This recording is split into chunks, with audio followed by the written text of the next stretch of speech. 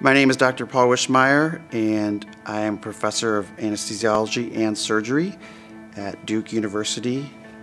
I'm a hospital and ICU survivor who is now a physician because I became passionate about teaching young physicians how to do medicine better, which is how my passion came to focus on nutrition. It not only saved my life, particularly parental nutrition, when I was young, and has continued to as I get older, but my belief is it will save many people's lives when we finally fully utilize it and can teach people how to do it. I'm very passionate about the fact that we don't realize what happens to our patients after they have been in an ICU or had surgery or had cancer, and that the quality of life challenges they face afterwards have been almost fully unrecognized until just the last few years. My journey started when I was 15. Over Christmas break of my freshman year of high school, I got a strep throat infection and was placed on an antibiotic. And had my stomach get upset and suddenly was noticing that I was bleeding and was diagnosed with ulcerative colitis, inflammatory bowel disease. In that time leading up to when the TPN was finally established, lost about 60 pounds, from about 160 pounds to about 98. When they finally did try to feed me again, I got what we would now call septic shock and peritonitis. And so went to the operating room and had my colon removed.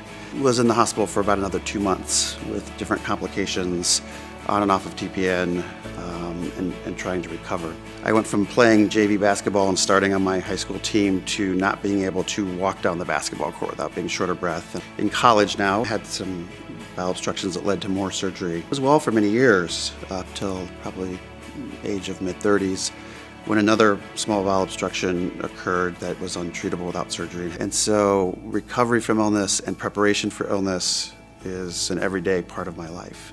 The natural progression then for me was to become interested in nutrition. I think one of the biggest challenges that physicians who practice nutrition, even some of my junior dietitians, don't realize is that to recover from weight loss like you have after surgery or ICU or cancer, that it takes 4,000 to 5,000 calories, and nobody can eat that much when they feel sick and when they're recovering.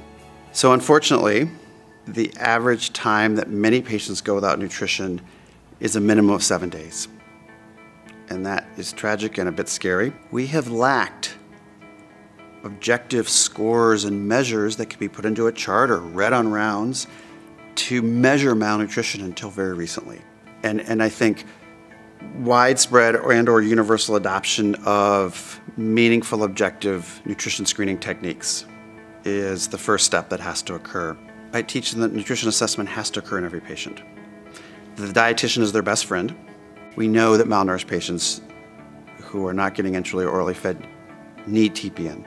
We know that patients before surgery who have more than 10% of their body mass weight loss, who don't get preoperative nutrition, whether it be enteral nutrition or in many cases parental nutrition, they should be getting this preoperative nutrition support from parental nutrition or enteral nutrition. For the families and loved ones of patients and for the patients themselves, they need to demand that nutrition be addressed daily.